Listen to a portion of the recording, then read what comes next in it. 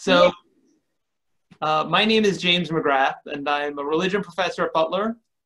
I've worked at Butler for 17 years, have enjoyed it immensely, and the thing I'm going to be talking about mostly today is one of the reasons why. I started out in the field of New Testament early Christianity, and that's where I first encountered the Mandaeans that I'm going to be talking about today. But at Butler, I also talk about a number of side interests and things like that. So next semester, if any of you have been looking at religion courses to see what religion courses are going to be offered, I teach a course on religion and science fiction. And so, do stuff like this, in the background, and at least for telling you briefly about that. I also have taught online before and like Zoom a lot, as you can probably tell. But thought I would join you from the Jordan River for a number of reasons. One is, maybe at some point, if we can all study abroad again, I will take students to the Holy Land. I've done that in the past. But the Jordan River is one of the sites that I found particularly interesting to visit. And it's a place that's mentioned, and Jordan is a key term for the Mandaeans, and I'll explain why in a bit. But I also think it's really cool that you can have like video in the background as I'm talking to you. And so I don't know if that's coming through okay, but can you all see it? A lot better than me talking to you from my office with like cabinets in the background and stuff like that.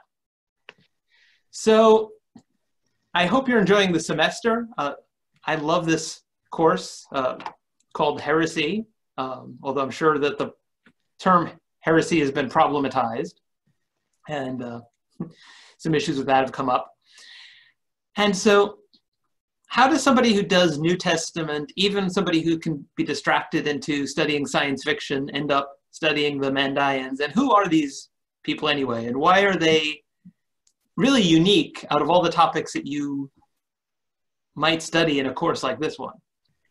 And the short answer is that the Mandaeans are the last surviving Gnostic group that's made it from ancient times down to the present day.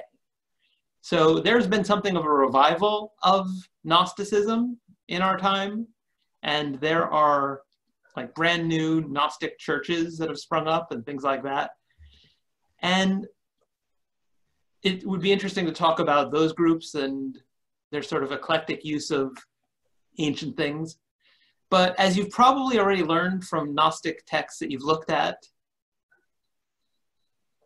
this is, in antiquity, this is a group that has a very distinctive view of creation, of the material world, and as a result also of salvation and other things like that. Have you talked about the fact that even the term Gnosticism is quite controversial? Well, we've talked about the fact that it's controversial, but they don't yet fully understand why. Right. And I'd say the main reason, to keep that brief so that I get on to the main topic without getting too distracted. I've already mentioned the fact that, it's like, ooh, shiny new topic. I can be taken off course very easily. Jessica Stein is one of several people in this group that can probably tell you, attest to that, working with her on something to do with religion and music, which is another side interest of mine. Gnostic is a term, for the most part, that was used by the folks known as the early church fathers as a label for people they disagreed with. And so one objection to the use of this term is the fact that it seemed to be a label that was applied to certain groups by others. And within the texts that are identified as Gnostic, they don't say, hi, we're the Gnostics, and we'd like to tell you about ourselves. Remember, the Gnostics, 1-800-Gnostics, in case you want to reach us, that sort of it, right? It's not a term they use as a self-designation. The Mandaeans might actually be the exception to that rule, though, and that's why I'm a little bit more comfortable using it in reference to them. So the Mandaeans are actually referred to by a number of terms and refer to themselves in a number of different ways. And all of them are interesting, and all of them tell us something about them. Sometimes we don't know what, but that's one of the things that makes them intriguing. They still exist today, and yet that doesn't mean that the question of where they come from originally who they are, their history, these things are still quite mysterious in a lot of ways. Among the terms that are used for them and that they use for themselves, when we get the term Mandaeans in texts, and I pronounce that way, oftentimes English speakers say Mandaeans, and that's fine. I collaborated on a book project with a linguist, to be very specific, a Semitic philologist, and he knows several dialects of Aramaic, including Mandaic, speaks Arabic, and the Mandaeans refer to themselves, whether in Aramaic or in Arabic, using a word that sounds more like Mandaean, Mandaean. And so they prefer that way of pronouncing their name, and so I've been trying to make a concerted effort to do that. But I've met a number of Mandaeans, and they will be very happy that you know who they are and say anything about them, however you pronounce their name.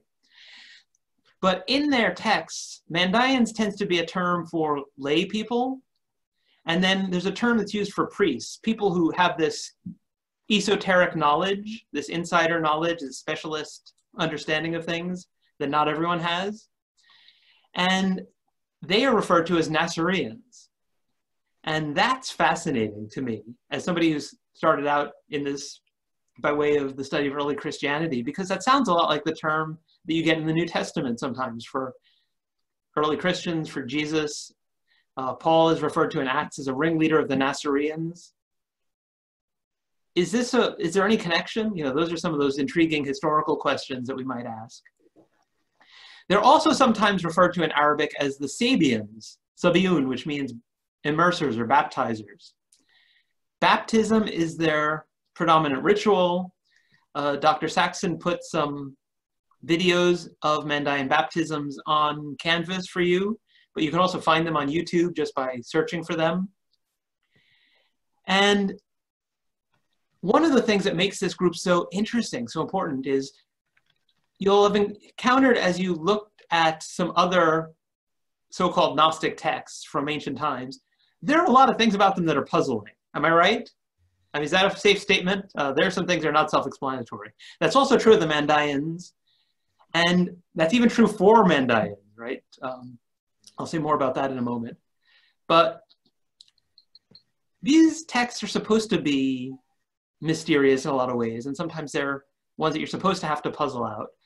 But reading them after centuries, millennia have passed, it's like we've lost the answer key, right? The people who are like, okay, well, we'll put it in this way, and then we'll understand what we're talking about, right? And then when people bump up against the mystery, we'll show off our knowledge by explaining it to them and things like that. With the Mandaeans, we at least have the opportunity to observe lived practice. And so you can actually see their baptism, right? You can see what it is that they do, how they practice it. And so I have some pictures to share with you, but why don't I make my background just for a little bit, a scene of a Mandaean baptism. And if you ever get to see a Mandaean baptism on YouTube, you'll see that it's crucially important to most Mandaeans that it be in flowing water. The Aramaic term for that is living water. They dress all in white, a symbol of purity. And as you'll know from things like, Christian baptism, there's a long history of Christians wearing white in order to immerse themselves. And so the question of how this relates to Christianity is an interesting one. For the Mandaeans, baptism is something that is a regular practice. So it's not something that you do one time as a mark of conversion, of initiation into the group. In fact, in the present day, at least, they don't accept converts.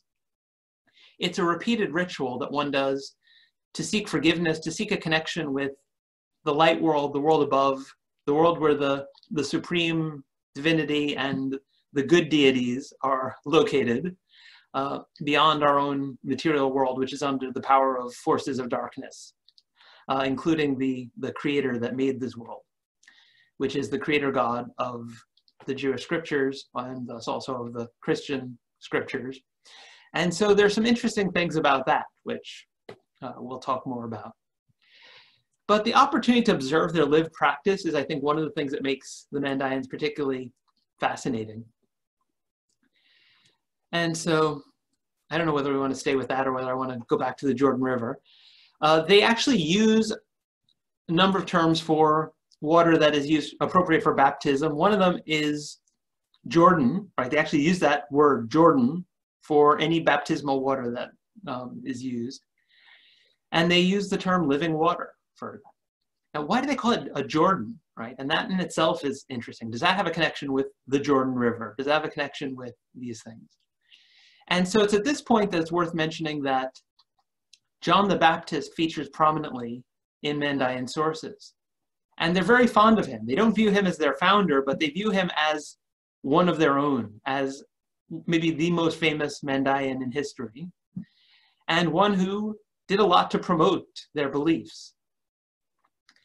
And my next big book project, after I finish a few of the things I'm working on now or have in the pipeline, will be a follow-up to the translation that I did recently of a Mandaean text, which I'll say a bit more about. But I do want to do some work on the historical figure of John the Baptist and ask questions like, does their repeated practice of baptism tell us anything about John? That's something I'll happily say more about if there's interest. But one of the things I'm aware of is that I'm probably much, much more interested in this topic than any of you will ever be, no matter how persuasively I talk about them today. And so I will try to give some brief overview and then go into more detail as there is interest. Because for some of you, they might be interested in the ways that they're distinctive and different from Christians and Jews and others. For some of you, the question of what they might tell us, if anything, about John the Baptist and less about Jesus and the origins of Christianity might be interesting.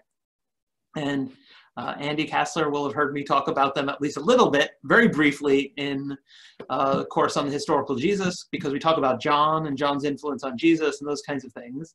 And so the Mandaeans should come into the picture when talking about that.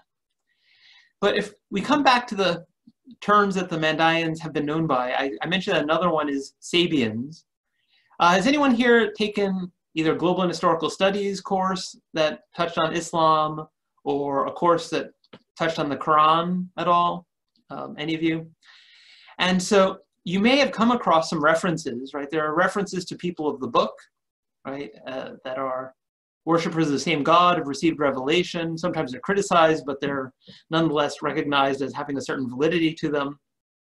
And sometimes it's Jews and Christians, but on a couple of occasions there are references to the Jews, the Christians, and the Sabians. And Islamic scholars down the ages debated who those Sabians are, but probably the most likely answer, historically speaking, is that they were the Mandaeans. And the Mandaeans, as we know them today, are found throughout the world, but historically they were located throughout most of their history, predominantly in the River Valley region, the border region where Iran and Iraq meet. So what we might categorized geographically as Mesopotamia. And that was predominantly Islamic context throughout much of the history that we know of them. And we actually have Islamic sources that talk about the Sabians of the marshes and whether they are the same as the Sabians of Haran, who were worshippers of the stars and had a similar sounding name. And so sometimes the Mandaeans were accepted as people of the book and a legitimate religion in this Islamic context. And sometimes they were viewed as star worshippers and polytheists, which doesn't fit the description. They do, like all Gnostics, have a number of emanations from the supreme God. And so whether they should be called monotheists is another question, but they certainly have viewed themselves as such. And if Christians as Trinitarians can be viewed as monotheists, then arguably so can Mandaeans. That's also something we can get into if there's interest, but we'll see. But because of the question of their status, the ambiguity of the possible references to them in the Quran, they haven't been able to simply be accepted in the context in which they found themselves. And so sometimes they've been discriminated against or harassed, sometimes they've been persecuted. And they have an interesting history of trying to fly under the radar of authorities and to get in with various groups that were in power. And so during the colonial era, they came to be known by another term that you'll sometimes find used for them, though they never really used it for themselves, which was St. John Christians. As colonial powers like the Portuguese expanded their reach into India, into the Middle East, they came across Christians that claimed to have a historic connection with some apostle or someone like that. So the Thomas Christians of India, who are another fascinating group. They're the only Reformed Eastern Orthodox church, which means they're basically out of communion with just about everyone except for the Anglican and Episcopal churches. So shout out to Father Charles's denomination there. There we go. They accept everybody, so there you go, pretty much. And so having encountered that group, which was associated with Thomas, when the Portuguese came across this group in the Middle East that mentioned John, they said, oh, St. John Christians, right, who their patron saint is John the Baptist. There we go. And they accepted baptism from them, from these missionaries and things like that, but they continued practicing their own baptism, which is a repeated baptism. And eventually the priests, the Catholic priests that had brought Catholicism to the region in that form, realized, yeah, we don't think these people are Christians after all. And that's actually true, right? So these are Gnostics, but they're not Christian Gnostics. They're baptizers, and since I actually am a member in a Baptist church, I actually told my Sunday school class I teach once, when I was going to a conference about the Mandaeans, I'm going to a conference about non-Christian Baptists. And I did that trying to be funny, but the puzzled looks were, yeah, that was exactly what I was aiming for. And so it worked out pretty well. But this is a group that I think really deserves a lot more attention than they've gotten. And so if you were to ask me, how did I end up interested in them? You know, I mean, the short answer is everyone should find them fascinating because they really are. And I'm going to show you some pictures. I recently took the group that went on gala this semester. They had a really rough time of it between faculty member leaving just beforehand, so that people like me had to fill in their place, bushfires, and then, of course, coronavirus and people being recalled and things. So not a great semester for study abroad.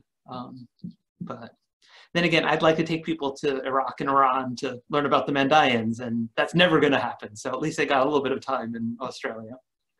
But the Mandaeans, because they have faced persecution in their homeland, are located all over the world. And there's a huge community in the suburbs around Sydney, in areas where there are rivers. And so I had a chance to meet with some Mandaeans while I was on this trip. And we'll show you some pictures from that trip. But how does somebody like me get interested in them in the first place?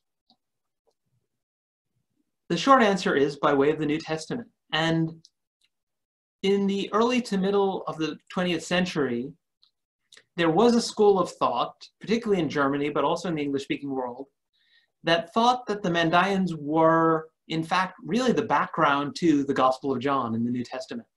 The Gospel of John in the New Testament, that's a different John. That's John, one of the 12 apostles, different from John the Baptist, who features in Mandaean texts. And I did my doctoral work on the Gospel of John, how Jesus is depicted in the Gospel of John. And so came across them, but didn't really dig into them at that point. As I was working on developing a course on extra-canonical early Christian literature and Gnosticism, which we fondly know as the heresy course at Butler, I was looking for things to give students to read that would be interesting, and said, oh yeah, the Mandaeans. Oh yeah, they're still around. And nowadays you don't have to go to the Middle East to see their baptism. You can see it on YouTube. This is like unprecedented. This is a new era for the study of this group. Let me assign some excerpts from their texts. And that's when it became, you know, I really became aware that their two most important sacred texts, the Great Treasure and the Book of John, had not been translated into English in their entirety. And I was like, how can this be? Right, this group is so interesting. And so there happened to be a lot of books about the Mandaeans over at Christian Theological Seminary, which is now located on Butler University's South Campus. Butler students can access there, so you can go and look at some of these texts. And I started dabbling. And when I went to the first conference that I ever attended on the Mandaeans, I wondered whether I'd even be accepted. I wondered whether I'd be like this interloper Like, what's he doing here? Like, who does he think he is coming to, yeah. And it turns out that with maybe one exception, everybody who works on the Mandaeans, apart from a scholar named Joran Buckley, who recently retired, who really did make this her central focus, pretty much everybody else dabbles in the study of the Mandaeans. So they study New Testament, but do some work on the Mandaeans. They study Coptic Gnostic texts, but they do a little on the Mandaeans. They study Aramaic dialects, but do things on Mandaic as a dialect of Aramaic. And so I fit right in there. And I met a scholar from, a linguist from the university in New Jersey, Rutgers University, who was at the conference. And together we applied for an NEH grant and worked on putting together a grant proposal, and then created a translation of the Mandaean Book of John. And so I have a copy here, so I can show it to you. Let's see, how do I, yeah, it's not going to come through in there, is it? Because of the background. But here's one I prepared earlier. And so here I am at a conference when the book was launched. So it just came out in November, just in time for the conference. Can you see the picture I'm sharing? Does that show up on your end? Okay, good. And so we put together a grant project. We got a follow-up grant as well. And we worked together on this. And it really was a fascinating text to work on. So their manuscripts, their texts are fascinating. And so I put a little glimpse inside our translation on the screen there behind me. This is so much fun to be able to do all this stuff with Zoom. But there are a lot of texts of theirs, and some of them are just unbelievably fascinating. Their language, right, their sacred texts are written in a dialect of Aramaic, and they're written in a distinctive alphabet, which has no known secular usage, right? So it's found on what are known as incantation bowls, right? They're used for magical purposes, and they're used in their sacred texts. And so my view is that probably these were Aramaic speakers in Mesopotamia who just spoke the local dialect of Aramaic. They didn't think of themselves as needing a different alphabet for ordinary use, but for their religious purposes, they had secret knowledge, and they wrote it in an alphabet that helped keep the secret and added to some of the mystery. That said, you can read these texts and you can dive in. We've made an open access version of the translation and commentary available, and so you can find that online. But when I visited Australia recently, I had the opportunity to see some texts that members of the living Mandaean community have.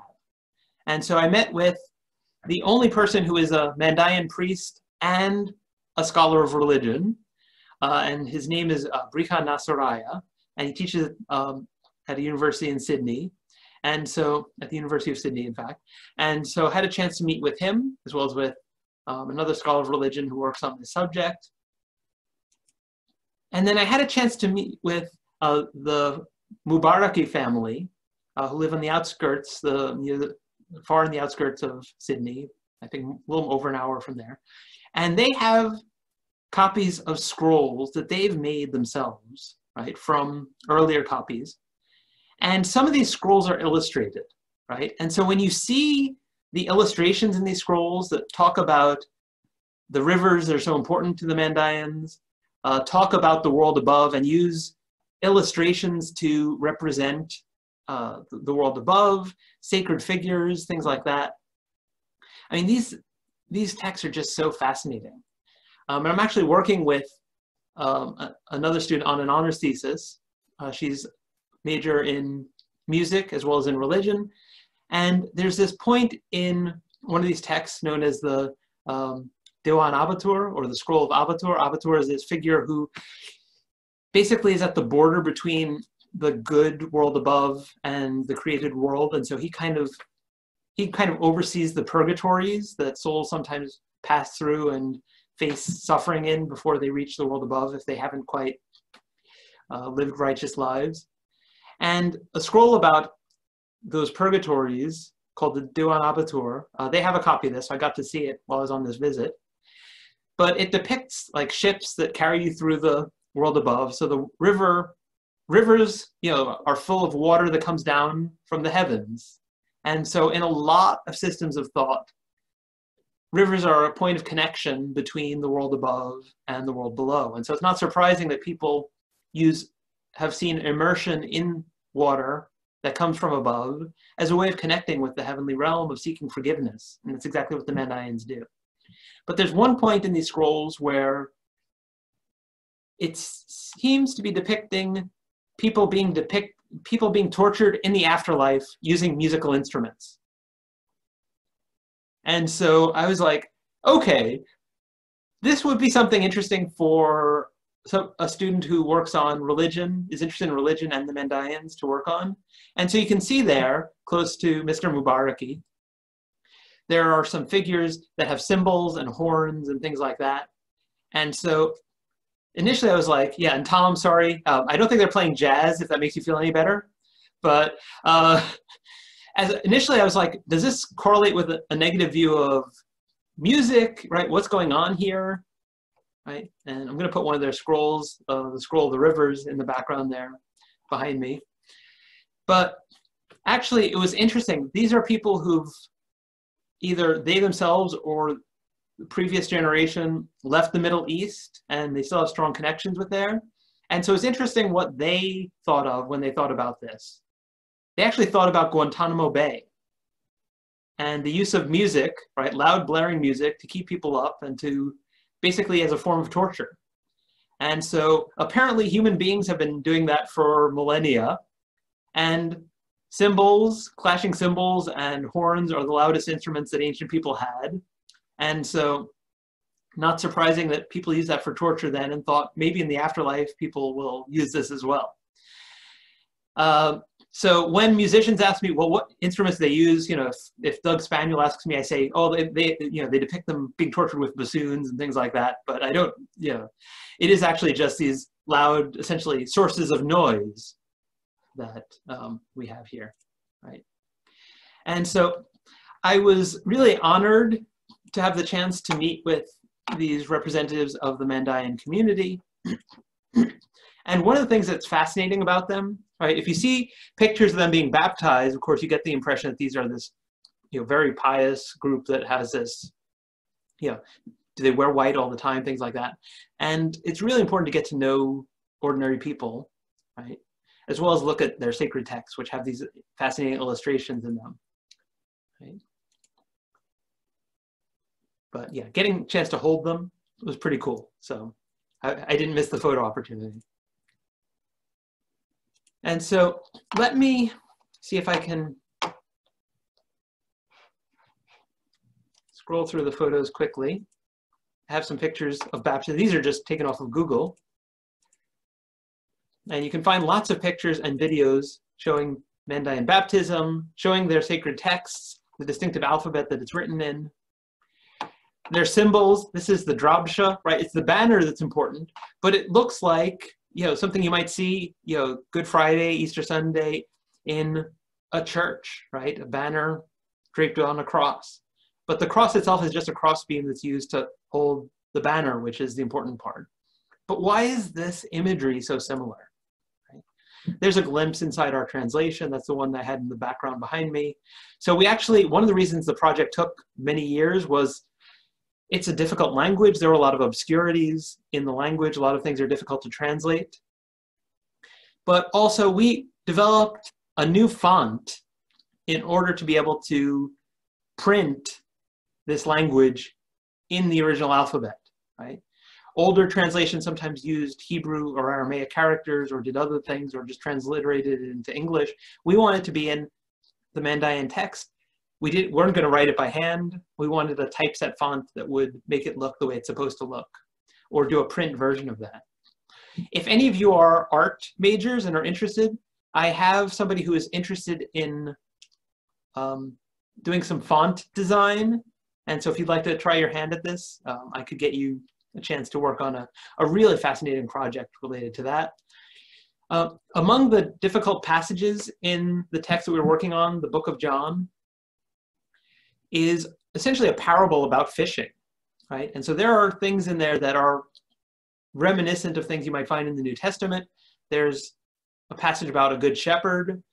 There's a parable about fishing we call it the soul fisher passage. And it makes a lot of references to actual fish. And guess what? That's kind of hard to translate, right? Unless you have detailed knowledge of fish in a region. And so the last time the Mandaean Book of John was translated into a European language in its entirety was Mark Lidzbarski's edition in German.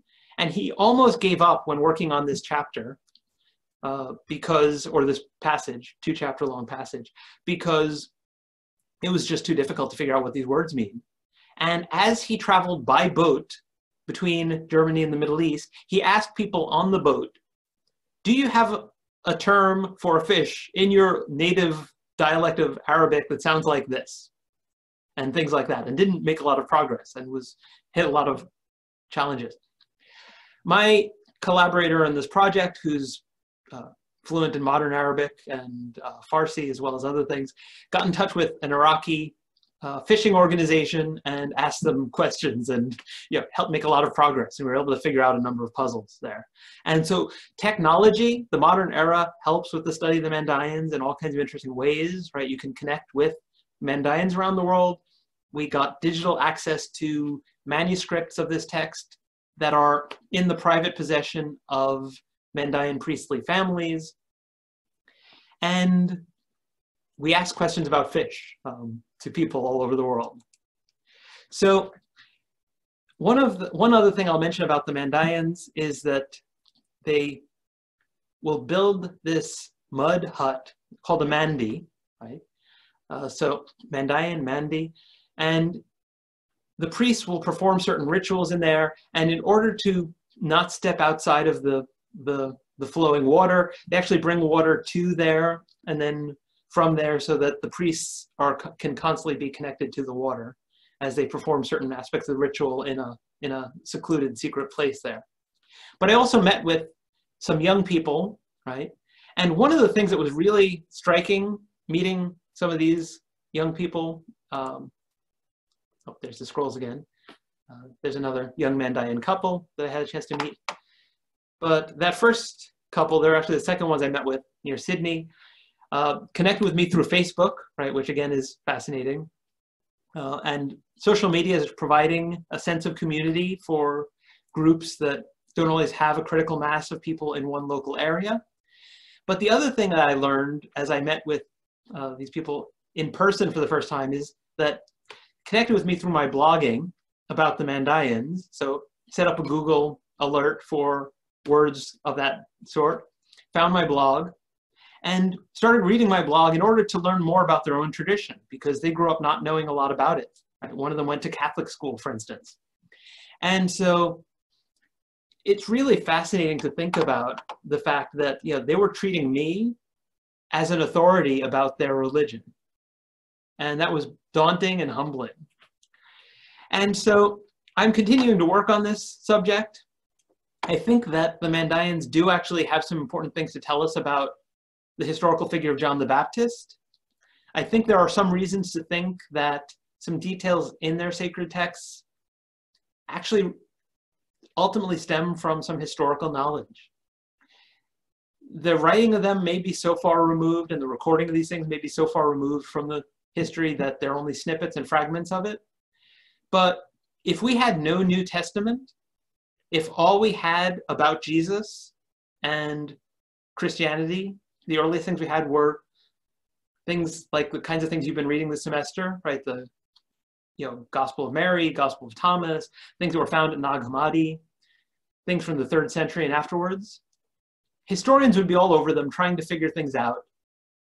And so we have very little about John the Baptist, right? We have some brief mentions in the New Testament, the Gospels, mentioned in the Quran, mentioned by the historian Josephus.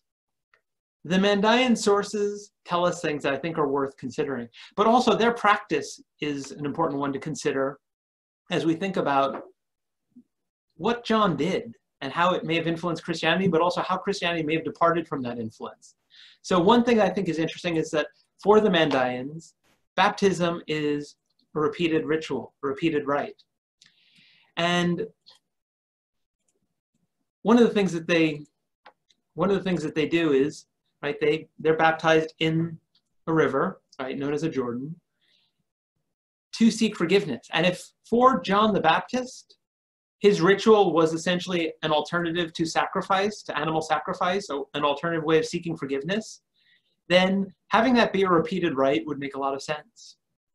And so even just bringing their current day ritual into the picture and asking questions based on that, I think says some interesting, gives us some interesting possibilities to explore. So in the excerpts that Professor Saxon shared with you, there's a distinctive Mandaean account of John not wanting to baptize Jesus for different reasons that you get in the Gospel of Matthew. There are all kinds of other things. I didn't want to assume that you've read those, and I also didn't want to repeat things that you might already know about. I realized that we are far enough along in our time that I probably should move to making this more conversational and asking some questions.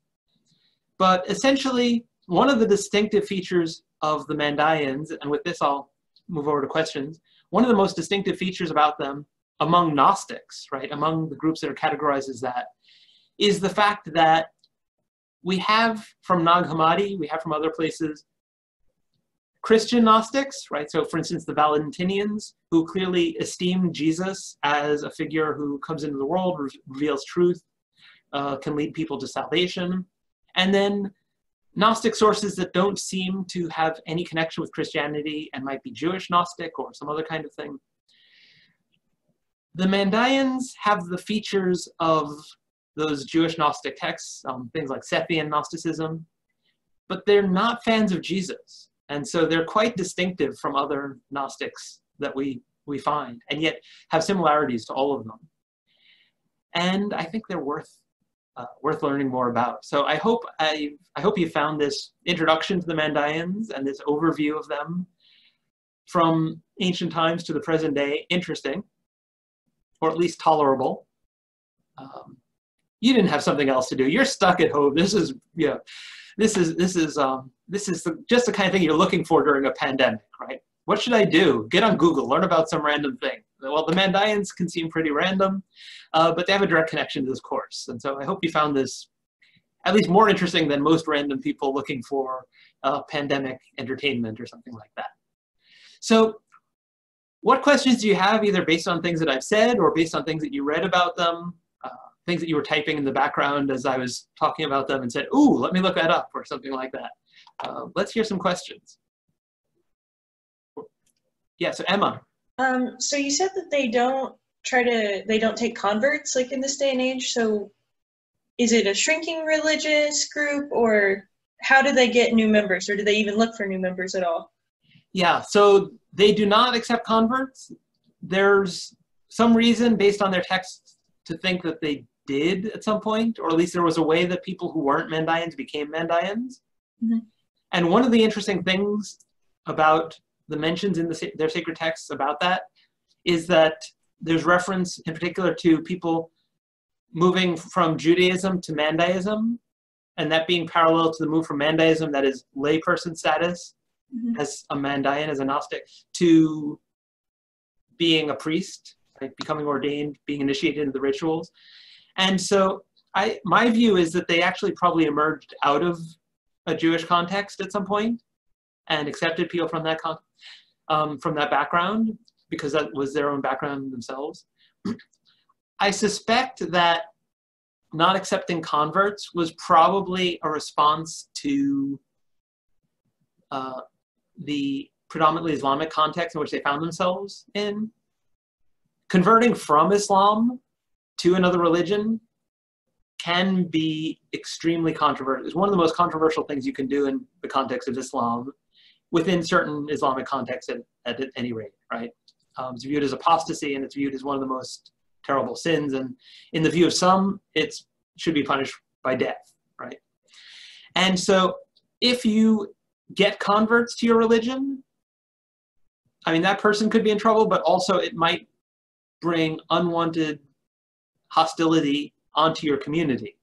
And so I think that may have been a motivating factor. But yeah, so they are shrinking, and between the fact that they're shrinking, between the fact that they are increasingly scattered into much smaller communities than even their small one in the Middle East, given the fact that the communities that exist are divided often, sometimes along national lines, linguistic lines. You know, the Iraqi Mandaeans and the Iranian Mandaeans have some differences.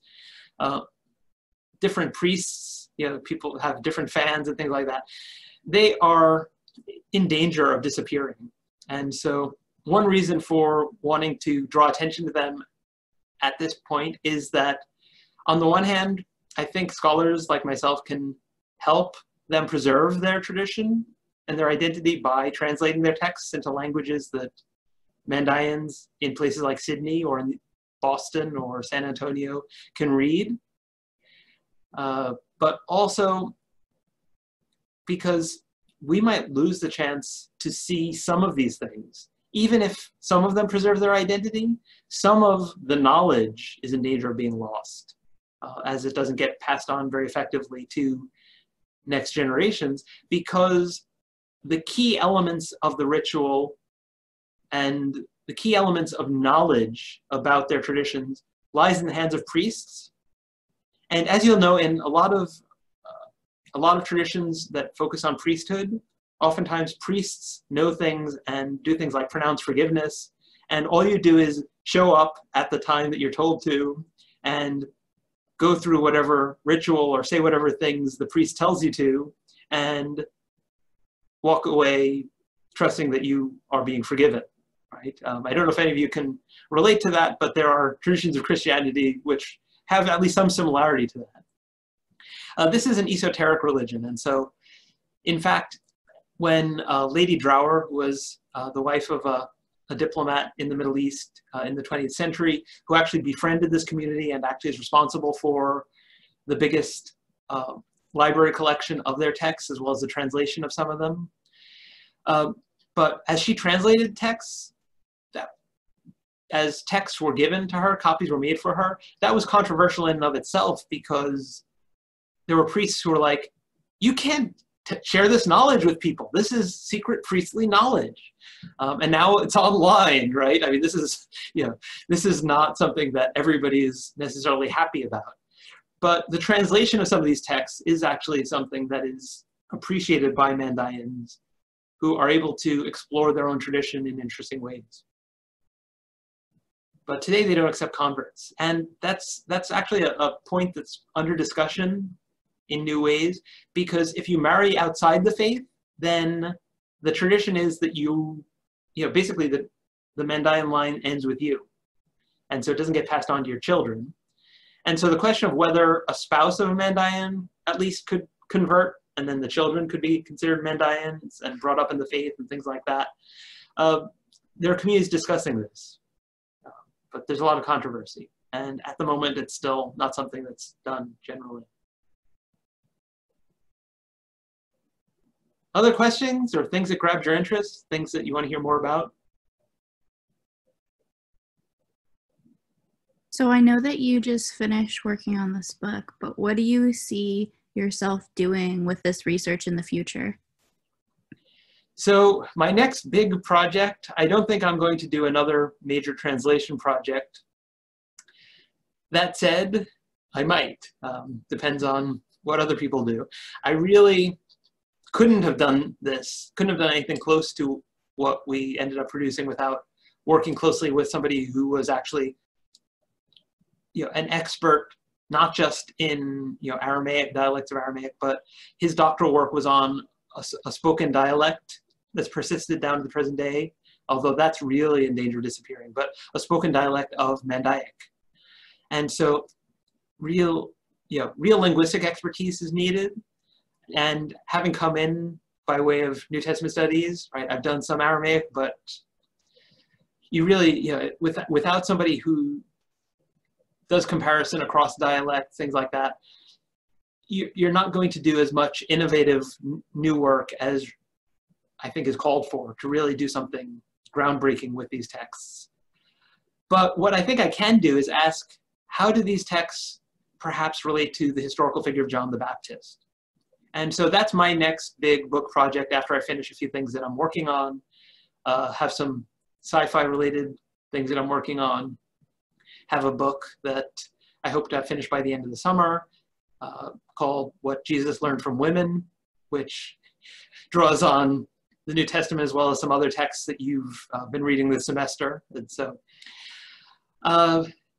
yeah, the historical figure of John the Baptist, I think, is an important one. I think he's arguably one of the most important figures in religious history, and yet he's overshadowed by the traditions that emerged from him.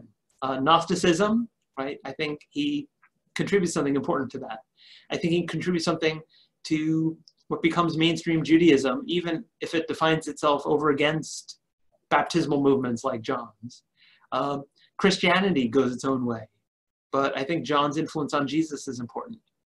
And of course, you know, if between Christianity, Judaism, and the Sabians, if all of those things have some connection with John, then of course Islam maybe owes something to him as well.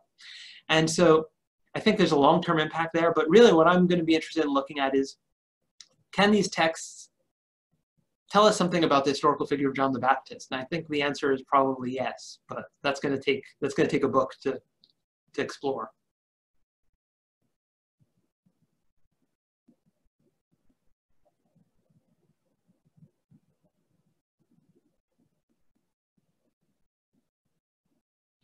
So did any of you manage to read those excerpts or try to, even if you found them really, really puzzling? Okay, I'll put my ears shut. Say that again? I'll put my ears shut. Yeah. Actually, James, what I was going to ask you is kind of related to that. If, you know, I tried to pick excerpts that I thought might kind of shed some light on what they believe and that, you know, had those relationships to like New Testament texts. Could you, like, you know, we've tried to focus on the fact that practices can sometimes be as important as doctrines, that Christianity tends to focus a lot on doctrines.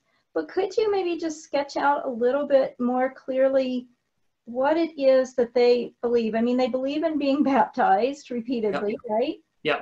But there's also this, you know, this important myth, right? And if you could maybe just talk a little bit about that, that'd be great. Yeah. So like other groups that are put under that broad heading of Gnostic, it's clear that the Mandaeans have been eclectic in their interaction with other traditions. And so you don't find one cohesive creation story. Some are more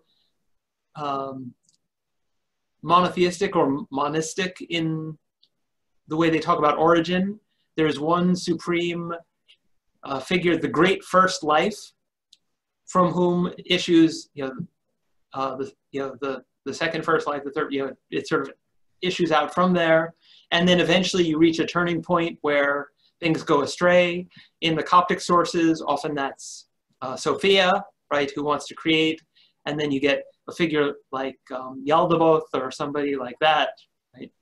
And so in Mandaeism, pardon? Not to interrupt, but we're actually going to be reading Secret Revelation of John next. Right. So y'all, this is actually pertinent to that, right? Yeah. The figure that he's talking about is in Secret Revelation of John. And that's one of the texts from Nag Hammadi that actually is thought to be particularly close in a lot of ways to things that are found in Mandaeism. Because it's in a dialect of Aramaic, there are some interesting aspects of this. So on the one hand, there are some light world figures on the good side of things, right? Before things go badly and you get the material world coming into existence. That have names like Yoruba and Yoshamin. And those seem to come from basically Hebrew or Aramaic terms like Yah of heaven and Yah the great, right? So these sound like pre-exilic Israelite names. And so how do these things become part of this tradition? And so that's one of the things that I'm going to be looking at. And it's sort of a tangent from the John the Baptist question.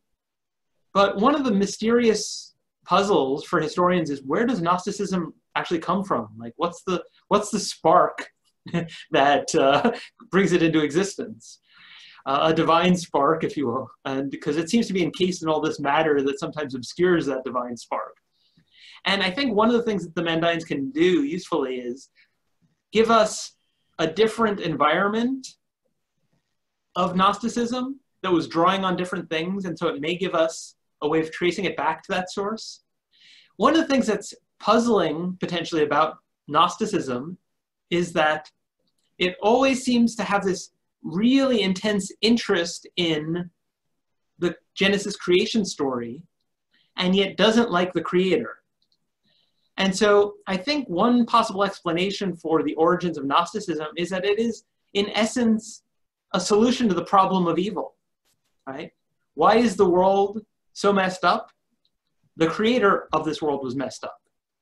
And in one fell swoop, you explain how the creator can be making matter, which is viewed negatively particularly in the Greco-Roman era, right? A lot of philosophers were thinking that this is not good stuff to be working on, and that the supreme deity ought to be kind of distant from that, transcend that. But also, right, how can this deity be walking around in the garden and looking for this lost couple? I mean, how do you lose these things? You know, the supreme God wouldn't do these things. And so the problem of anthropomorphism, right, these human depictions of the divine in Genesis and things like that, all those problems, you can explain them by saying, well, this is a lesser figure who made this messed up world, and the supreme God is a separate figure. And there you go. And so in Mandaeism, the figure, the malevolent figure who gives the Torah and, you know, sort of rules over the present world, is referred to as Adonai, right, who's identified with the sun in some texts. And that's interesting because there are synagogue mosaics from Mesopotamia as well as from elsewhere in the world that depict the tribes of Israel as the signs of the zodiac, with the sun representing God in the middle, right? And so this, again, seems to be something that's in conversation with Jewish imagery that was used in more mainstream Judaism. And so you may remember in the excerpt, there's reference to the 7 and the 12. And those are the sun, moon, and the 5 visible planets, right? So the 7 heavens, right? I don't know whether any of you have ever said, you know, I'm in 7th heaven. That expression still persists. There was a TV show, 7 Heaven. You know, there's like all kinds of references that you might get. Paul the Apostle says he was caught up to the 3rd heaven, right? And all this reflects what's sometimes referred to as the Ptolemaic view of the universe, right? Where you have these spheres around the earth. And then the supreme deity lies beyond those spheres. And so for Paul, as for the Gnostics, these spheres are places where malevolent forces rule over the world. And those forces are represented by the sun, moon, the planets, and the stars, the signs of the zodiac representing those, which are the 12, right? And then beyond that, you get into the realm of the good, right?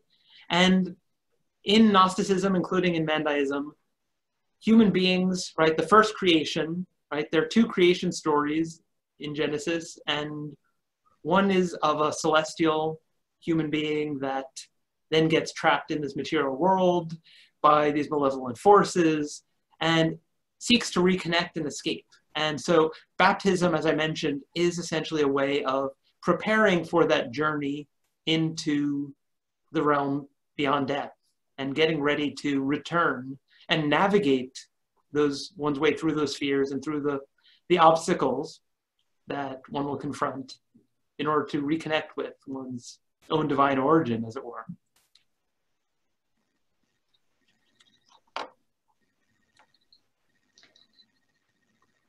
Thank you. And anything else? I'm realizing, well, we have just a couple minutes, but you know, y'all, I guess what I would like to say is that when you read The Secret Revelation of John, you're going to find that it's also very esoteric. It's I think, the most difficult text that we're going to read, actually, the text for today and the text for Thursday with the Secret Revelation of John. And so I'm going to send an email with just a few more kind of notes, but what's really important is to read the introduction in a New Testament, and then also to read the paper that Shirley has sent to you, which is a draft of a book that she's working on. Because the text itself, I think you're going to find a little bit difficult on a first reading, so just kind of skim through it once, but and we'll go back and unpack some things. But I think that was probably true with what you were reading today, but this idea of dualism is very important, and that's a little different than some of the other texts that we've been reading, right? So you can see how different this is from like Acts of Paul and Thecla, or even, you know, Gospel of Thomas, Gospel of Mary. You don't get any of this kind of stuff really spelled out, right? So so that's something that we're going to talk about a lot as well. But I just want to thank you, Dr. McGrath. You've done just a wonderful job, I think, of talking about this. And it is interesting to think about the fact that these people are still around. And I mean, is there any thought that they are, like, do we actually know whether the Jewish practices, like, do they develop at the same time, or which one comes first? We don't know that, right? So one can try to deduce that from their texts. The copies that we have of their texts are all, you know, within, you know, a couple of centuries old, right? So as with a lot of these texts that you've been reading this semester, we don't have very old copies of them. And in some cases, we're lucky that one survived and it was a copy of copies of copies. One of the things that the Mandaeans have, though, that others don't, is they have these scribal colophons at the end of their texts, where each scribe, because copying the text was a meritorious act to engage in, you know, sort of earning merit for the afterlife and that sort of thing. And so they would add their name. And so we have these long lists of scribes who copied it. And so we can get a sense of, you know, how far back these things go. And they probably are ultimately as old, the tradition is ultimately as old, its sources, as maybe the Nag Hammadi texts, you know, maybe go back to the 3rd century. But on the other hand, one of the, I think, most important things that we were able to discover, and my colleague Charles Heberl was able to discover, was that the Book of John is not just one unified work from one time period. So the language in different parts of it is different, like demonstrably different, grammatically different. So forms that are really archaic are used in some places, and then they've fallen out of use and do not appear in others. And so we also can deduce something of the history of the tradition. But there's a lot more to be studied in terms of, you know, what does this have to do with John the Baptist? How does it relate to, you know, does it show any knowledge of or influence of, you know, Levitical priestly practices, of things like that, temple imagery and those kinds of things, right? There are probably more points of contact with details of Jewish ritual than have been noticed, because so few people have worked on these texts and studied them and given them the attention they deserve. And so let me conclude with an invitation to people who might be thinking, yeah, I want to learn more about this. Yes, I want to become a religion scholar and study this for the rest of my life, or something like that. Not sure if that's persuaded anyone, but if not you, then, you know, encourage your friends who are budding religion scholars. But when I went to that first conference about the Mandaeans, unlike a conference on the New Testament where you're trying to think of something slightly new to say about these texts that have been studied over and over again, and so much has been written about them, every paper at that conference contained a list of several things that it would be great if somebody somewhere would finally work on this. And there's a sense in which that's a breath of fresh air, and that's one reason why I found it so exhilarating to work on this. But you also don't have, you know, the shoulders of others to stand on to see as far as you'd hope to. And so we need more people working on these things, and hopefully we're at the point where there's going to be a renewed period of interest in this subject and in these texts and in this living tradition. All right, listen, thank you so much. There's so much we could say, but we're out of time for today. So we just so much appreciate your coming and sharing with us. And yeah, thank you so much. I also just want to say that I think Dr. McGrath mentioned this, but he really did design the heresy course. So I've been standing on your shoulders in many ways this semester, even though we've used a different text in using a New Testament. Yeah. So yeah, I just really appreciate it, because this is a group that I myself have not been very familiar with. And I think it's just fascinating to learn about them, and also to think about how these are people in our world, right here in the United States. So thank you so much. Oh, my pleasure. Yeah, thank you for the chance to share this thing that I think is really interesting with all of you.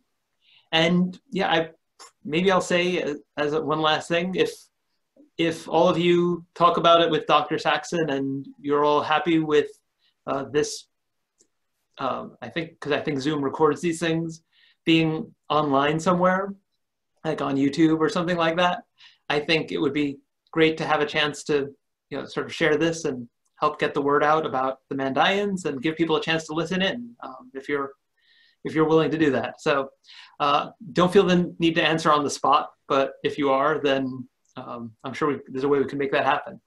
Mandaeans actually find some of these things online and appreciate them sometimes. And when people ask them, who are you people? They point to our YouTube videos and stuff, blog posts and things like that, which I said is daunting, but is also something of an honor. So you can be part of that if you so choose. Which kind of the whole emic etic debate, I think, comes up there, right? Yeah. It's very interesting. And also I just wanted to say quickly, we've talked so many times about how you don't have Hinduism, right? You don't have any of these isms. You have these various groups that then get categorized as a thing by people who are coming from the outside. So you've just made a lot of good points to help us with both theory and content. So y'all hang in there. We're just living in weird times right now. I'm just so happy to see all your faces. I hope you didn't mind putting your screens on, because it's like, I just feel like we're more together that way, And so I really appreciate that. And we're also going to have a fascinating class with Shirley Paulson, who's going to be a guest speaker from Chicago. And in fact, of course, Dr. McGrath knows her too. And so I think it's really good to be doing these two sessions together. And in fact, we'll do a couple sessions with Secret Revelation of John. And then we really will be unpacking, like, why would someone call this a Gnostic text? And, why is this a heresy or not a heresy, right? There's a lot to unpack there. So just take it easy, okay? I hope everybody has their groceries and all that stuff, and that you can just kind of settle in and try to keep things in perspective as the world kind of is very chaotic around us. And so I guess that's all I'll say for now. Everybody just have a great couple of days, okay? And watch for an email. I'll be sending it tonight, and we'll go from there. And are you going into a different world, Dr. McGrath? Ooh, yes, always. Different planet. Okay. Yeah. All right. Subtle subliminal reminder that I'm teaching a course on religion and science fiction next semester. Are you going to deal with the new Picard? Oh, everything will be, anything and everything can be in there. We usually use like short stories as starting points, and then if you've watched it, you can bring it into the picture. Wow, sounds like fun, actually, because I love the new Picard. But anyway, that's another conversation. Okay, all right, I'll see y'all soon.